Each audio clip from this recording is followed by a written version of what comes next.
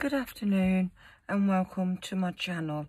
I'm on now to share with you my page for the woollysteph art club. There is the hashtag.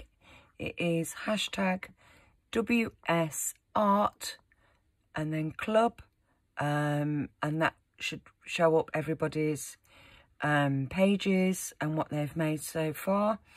If you do want to join in with the art club, Steph draws prompts every 2 weeks on the 1st and the 15th of every month, and then we do our pages according to what the prompt is.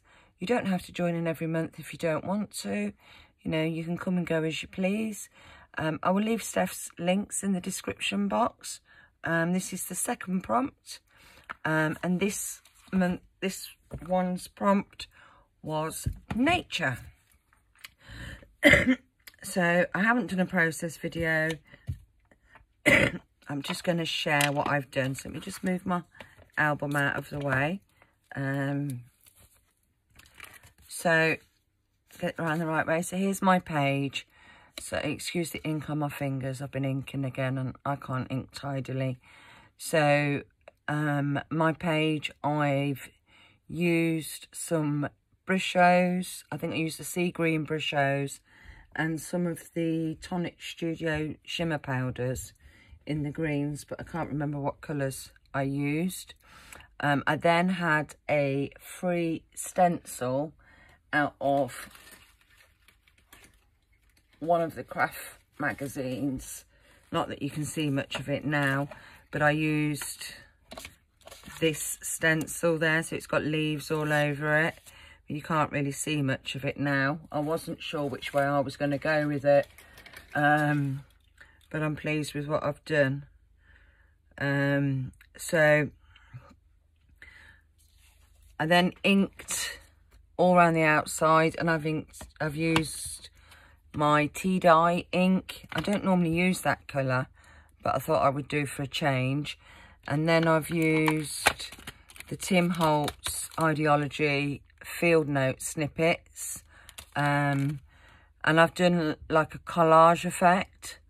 So I layered up these cards that are in there, and then I've just taken some of the floral images here and I've just put them along here, and then I've used some of the toadstools and just a couple of the butterflies, and then I've used, I don't know if you can see it there, there's a little bird image there, and you've got the specimen card there. That was some kind of like report thing for field notes, and then I've just used a sign there. You've got the butterfly one up here. So I've just done a collage effect, but I'm really pleased with how that's come out. And then I've used some aged gold frantage on the, just in little bits all the way around. So that is my page for this one, for the second prompt of nature. So all I've got to do now is put that into my page. So the first prompt was summer. So there's my prompt, my page for summer.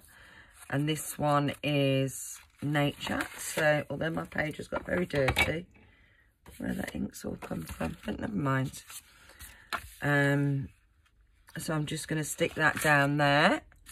Now, do I use my tape? I'm going to use my tape. So I'm just going to quickly stick that down. So while I'm sticking it down, I will say,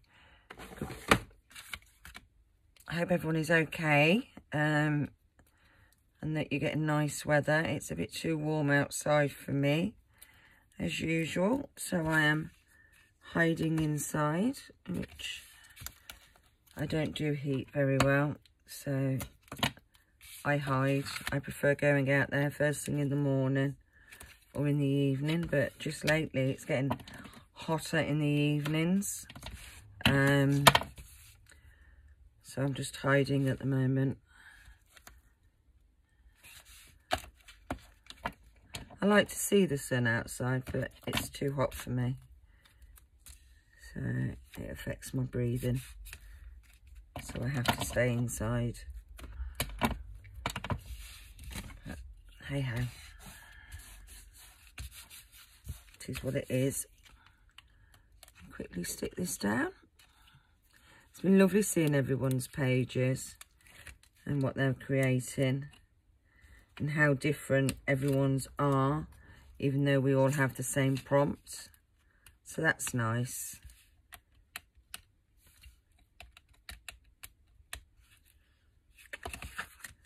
Typical that when you uncat, I can never get this red liner tape things off. And then they stick to me like mad.